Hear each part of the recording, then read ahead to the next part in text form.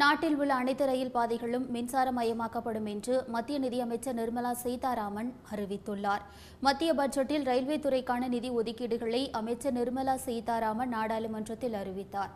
அடுத்த 12 ஆண்டுகளுக்குள் ரயில்வே துறையில் 50 லட்சம் கோடி ரூபாய் முதலீடு செய்து ரயில்வே துறையை அடுத்த கட்டத்திற்கு எடுத்து செல்லப்படும் என்று அவர் தெரிவித்தார்.